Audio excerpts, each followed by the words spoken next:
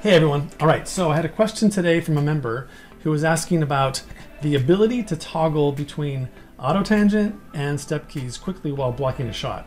So the best way to do it is probably just to set up a hotkey so that you can go through and you can quickly with your keyboard just go back and forth. And this is a great way to keep an eye on your timing, your general spacing as you go through and block out your shots. So as you see right here, I've got a basic general block out of a shot.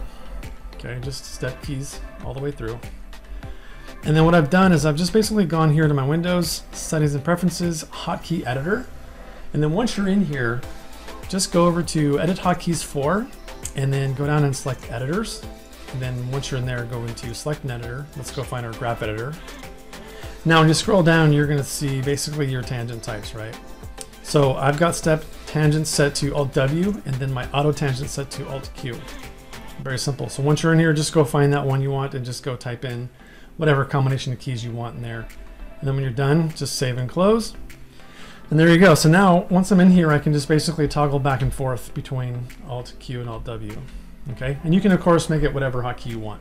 That's just what I prefer. All right, so also as you go through, if you want to just basically select, you know, let's say I've got a bunch of things selected here and I just want to select one spline, right?